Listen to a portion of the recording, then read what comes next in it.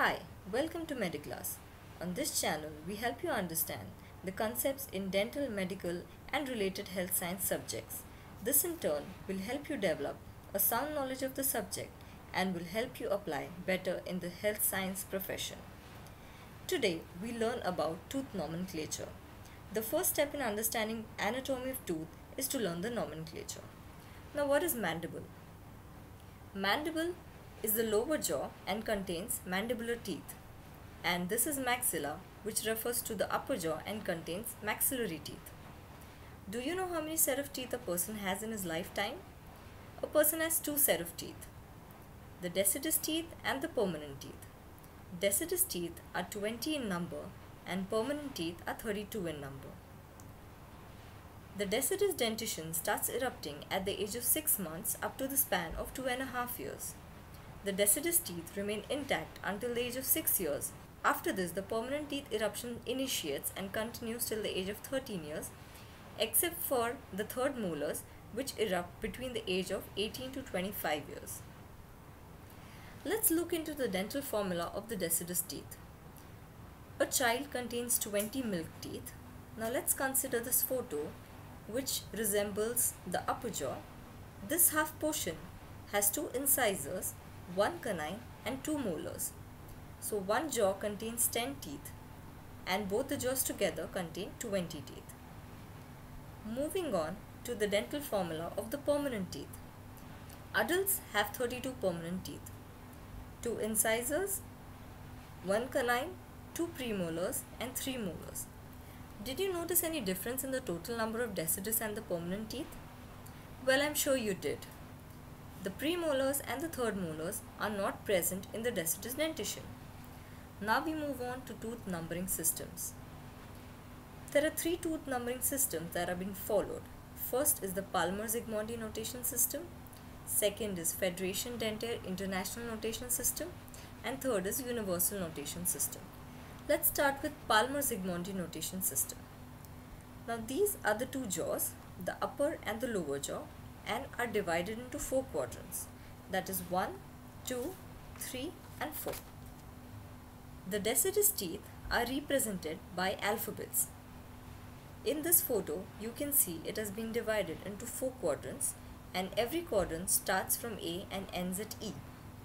A is central incisor, B is lateral incisor, C is canine, D is first molar and E is second molar. So total there are 20 teeth, as you can see in this photo as well. Moving on to the permanent teeth. The permanent teeth are represented with numericals, that is 1 to 8. So here again we divide this into the four quadrants. Every quadrant starts with 1 and ends with 8.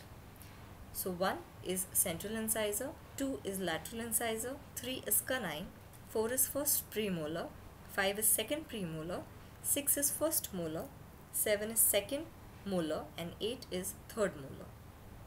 Moving on to certain examples. The primary lower right first molar is represented with an alphabet because it's primary tooth. So here it goes. It's a D and this sign represents the lower right quadrant. Next is the permanent upper left canine. Now as we know, the permanent teeth are represented with numbers. So this is 3 and this symbol is upper left quadrant. Let's look into certain advantages and disadvantages of this system. Advantages are it is simple to use and quadrant symbols are same for both the primary and the permanent dentition. Disadvantages are the symbolic system is generally incompatible with the computer and other processing systems. It is difficult to use the system for verbal communication. Now next we move on to the universal notation system. In universal notation system, the deciduous teeth are represented by alphabets, but here every deciduous teeth has a specific alphabet given to it. It starts from A, that is upper right second molar, goes to J, that is upper left second molar, goes down to K, that is the lower left quadrant, and then it moves on to T, that is second molar of the right lower quadrant. All the teeth are represented with specific alphabets. Moving on to the permanent teeth. In permanent teeth, every tooth has a specific number. It starts from 1, that is the upper third molar, and goes to 16, that is the upper left third molar, goes down to 17 in the lower quadrant, that's lower third molar, and then goes to 32, that is lower right third molar. So this is how it follows the path. Let's move on to the examples now. The primary upper left canine. It has a specific alphabet, that is H. And the primary right central incisor, it has a specific number, that is number 8.